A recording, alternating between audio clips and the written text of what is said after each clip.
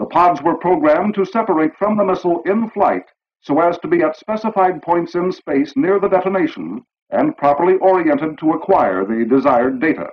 P-2V aircraft, together with destroyers, provided the security and safety surveillance of the extensive danger area surrounding the theater of operations.